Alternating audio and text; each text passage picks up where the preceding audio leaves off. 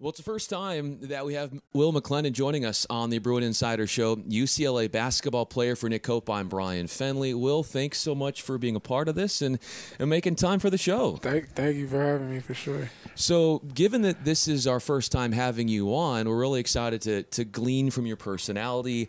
And when you look at this team, where does your personality shine out the most?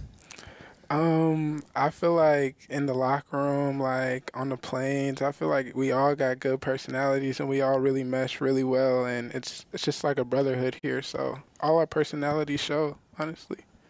What's it been like for you kind of settling in now this year? Obviously, you get hurt. Last year, I have to imagine you're just kind of getting your feet under you, right? So now this feels like the year for you, where everything's set up, you're healthy, you're fully integrated in.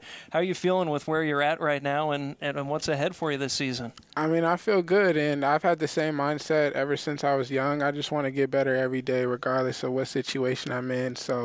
But I feel good, like you said. Yeah, I did have that injury, and this is a year that I'm removed from the injury, and I feel really good. My body feels good, and yeah, I can't wait to see what the season holds, for sure. Season so far for you has been one made three-pointer after another, many of those coming here in the near future. But there are some things that the stats don't show when it comes to your style in the game you play. Where do you think that is?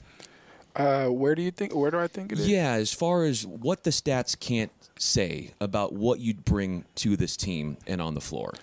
Yeah, for sure. I really try to be like a leader in the locker room, on the court, given I am a veteran here.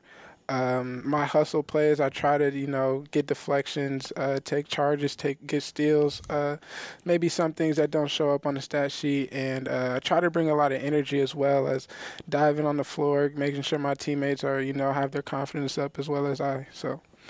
Bryan brought up the three-point shooting, and I have to imagine a lot of work went into that. What did fans not see? All the work that went in behind the scenes this last off season to now see what we're seeing on the court from you? I mean, like, countless hours in the gym in the mornings, after practice, off days where we do have practice. Coach has been working with me as well as a confidence thing. Once you see a few go in, it really opens up your confidence, and the rim looks a little bigger. So I'm really happy, glad that the coaches were able to work with me with that, and glad that I was able to produce, for sure. All the hours, all the time that it has taken for you to perfect your shooting motion. What goes into that? And over the course of your career, growing up and through high school, have you tweaked it a little bit to get it to where it is now, where it is so dynamite? Well, honestly, I think since the injury, I came in with a brace on. That's been removed. I've never really had a brace on before, or really any brace of that matter. And like I said again, once you see a few go through, it's like it just starts rolling one after another, and it starts to feel good. Your confidence starts to build up. Having a year removed, learning tempo of the game, letting the game come to you, a lot of learning experiences throughout my years here. So I think that all contributes into my success so far this year. Coach Cronin has talked a lot with all the new guys on the team this year that there's going to be some experimentation, figuring out which guys fit the best in certain situations. For you then, as one of those players, how do you best set yourself up for success to be able to handle perhaps a lot of different things that might get thrown at you? Yeah, like I said earlier, I mean, my main goal and our main goal as a team is to just get better every day, day in and day out. And we got to realize, like, one day it could be someone and the other day it could be someone else. So, I mean, it's really, we all got to be ready. We all got to be prepared. We all put in a lot of hard work. And so when our number is called, and I have a good feeling that whenever somebody's number is called, we're going to be ready to play. Will McClendon joining us on the Bruin Insider Show, UCLA basketball player for Nick Koop. I'm Bryan Fenley. You're good on the court. I also noticed on Instagram you've got a good caption game. So what you write for captions, like a lot of people try to make it interesting. You do a really good job at that. What goes into what you decide in what your caption is going to be when you post a picture?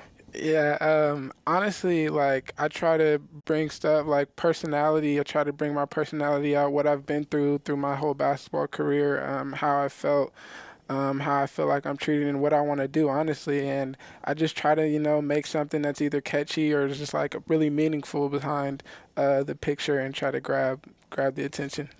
You'll also see, if you check out Will on social media, he's in the NIL game.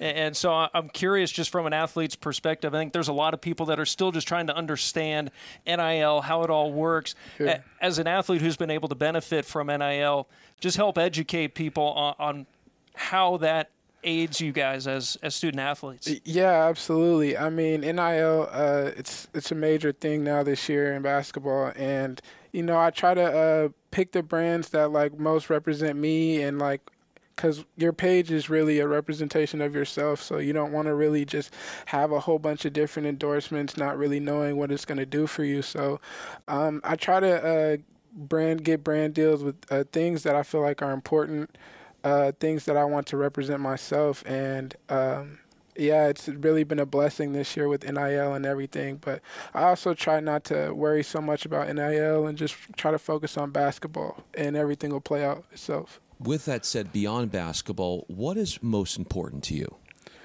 Beyond basketball, I mean, family, friends, having a good relationship with yourself and others, just being a good person too. Just always just being a good person no matter who you're interacting with, because being a good person says a lot about you and will get you a long way in life. With all these new international guys on the team this year, I'm wondering, when it comes to basketball, anything on the court, they play a little bit differently over in Europe. Anything you've picked up on, maybe saying, hey, I could fit that into my game somehow? For the European, I mean, they have a good feel for the game, honestly. They really have a good, a Euro step. They have a good vision. They have good playmaking with the ball. So, I mean, I just try to, pick some things off maybe here and there. But, yeah, that's pretty much. Who's the funniest guy on the team? Funniest guy on the team would probably be Sebastian. Sebastian's probably one of the funniest guys on the team for sure. And does that come out off the court? Like you said, the personalities, they show on the plane, they show at the hotel.